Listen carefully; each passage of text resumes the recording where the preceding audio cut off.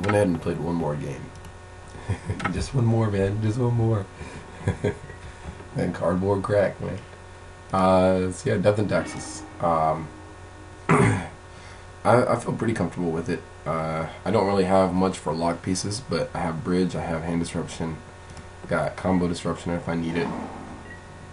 So I figured, just from the planes, I figured it's either Death and Taxes or what's the name of that card? That Emeria deck. But I see Thalia, I was like, well, it's Death and Taxes. I could have popped off Thalia right then and there, but so I grabbed Thalia with that because the other dude costs more, and I'm going to kill this Thalia anyways. It might have been correct to grab the other one, but you know. So I kill Thalia, land Needle.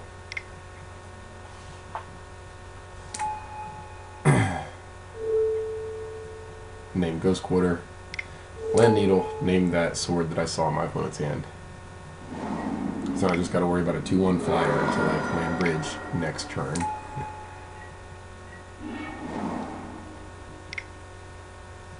There's Bridge, play the Bell, and I can blind mill at will because I have Noxious Survival in hand to recur.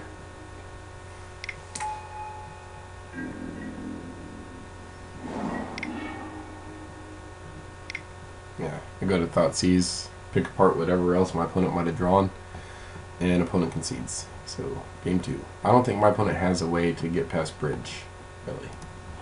Aside from try to keep me off of lands, but that's not going to happen thanks to that Pithing Needle on Ghost Quarter. So this one, of course, I expect, well, I have this set up. I expect my opponent is going to side in Stony Silence and all that. Rest in peace. So on. So I keep this with the Abrupt Decay. And I have early lock. And God, I love drawing Ethergrid in this matchup. The Suppression Field is what my opponent ended up playing. So I go ahead and shred her now while I still can. Suppression Field is a lot like Blood Moon against me. It does hurt a little bit, but you know what? It's fine. Go ahead and get the lockout. And I have 2 mana to mill that thing.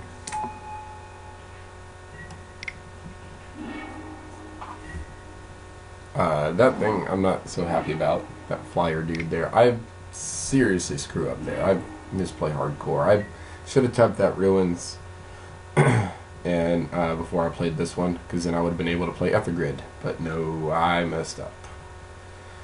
So, oh well. Of course I'm gonna go and search out a land there. Stupid MTGO. Come on. What? Crap. Okay, there we go. So now I play the Ethergrid.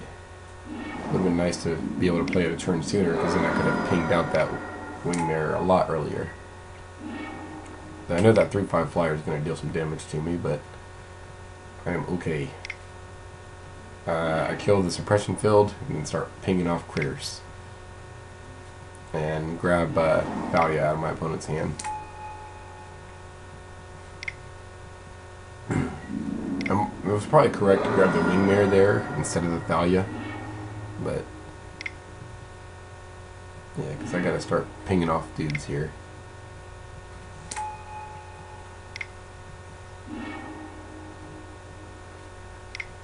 I was hoping for a bridge, but I got Pirate Spellbomb instead. But Pirate Spellbomb and Ethergrid will allow me to kill the only creature my opponent has now, and I can ping off anything else my opponent draws, so it is okay. I got plenty of time to do it. I'm on a really slow clock here.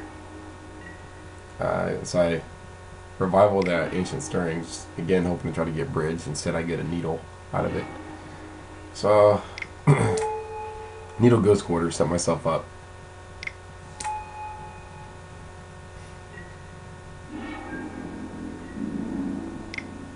I'm going to kill off the little dude.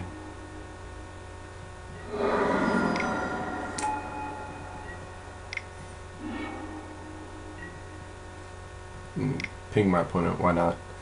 I mill myself into a Spellskite. I don't need another Needle, so I didn't. I could have killed that flyer dude there, but I didn't. I don't know. I'm sick. I didn't see it. So this time I do kill it off. If I'm not mistaken, yeah, I kill it off. And the opponent concedes, because I'm not going to let my opponent draw anything else relevant for the rest of the game. I got my opponent on a slow clock now, and I can kill off any creature my opponent draws. So that is game. Good old Death and Taxes. Seems to be a pretty good matchup.